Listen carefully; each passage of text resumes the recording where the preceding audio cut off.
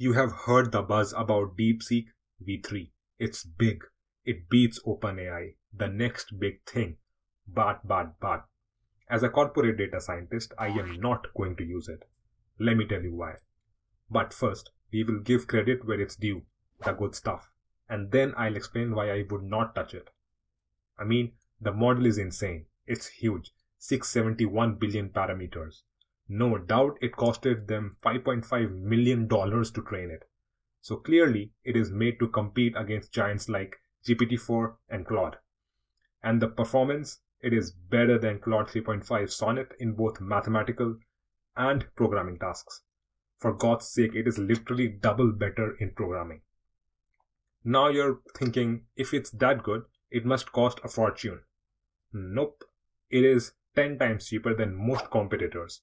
Even without discounts, it's still half the price. And if this is not enough to hook you in, it is also open source. Crazy. On top of it, it gives you OpenAI API-like access. With minimal changes to the existing code, you could build anything you want. Insane. But there is always a catch. Did I say it was open source?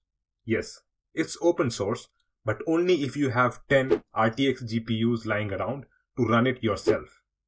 For everyone else using APIs, you'll have to use the DeepSeek API. And here's the kicker. The API is hosted by a Chinese company. In China, businesses don't operate freely. The government can access your data whenever it wants. There is a high chance your sensitive information could end up in the hands of companies like ByteDance or Alibaba. Users have also reported identity crisis, especially with the earlier versions of DeepSeek, because it starts to talk like ChatGPT, thinking it is ChatGPT. Imagine an AI calling itself by the wrong name. That's not just funny, it's concerning. It raises serious questions about the training quality and the model's reliability. For businesses, this isn't just awkward, it's risky. Think copyright violations, hallucinated outputs, and a potential PR nightmare. Honestly, the whole thing feels like a copy-paste of OpenAI. From the API design to the user experience, it's more mimic than innovation. I know this has been China's economic model, but it leads me to doubt DeepSeek's original vision.